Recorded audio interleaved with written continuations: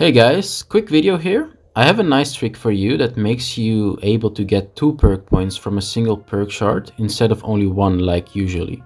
There are quite some perk shards in the game, so it's really nice to use this trick to get more and more points for you to upgrade your skills and abilities. So an example location of where you can get perk shards is here, on the map at this exact location near the Assault in Progress icon. This is in Japantown and this place actually gives you 2 perk shards. So kill the guys here, kill them all and then loot them.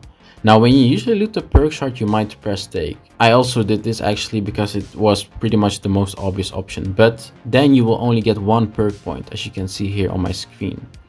However, if you go to loot the item, don't press take, instead press the learn option. This might be weird and I'm not sure if this is a glitch or actually intended, but then you will get in fact 2 perk points. And in the trunk of the car there's another one. So again, press learn here and now I have 4 perk points instead of only 2. So as you can see, this is pretty nice to get a lot of perk points pretty easy. So yeah guys, enjoy your extra perk points and see you later.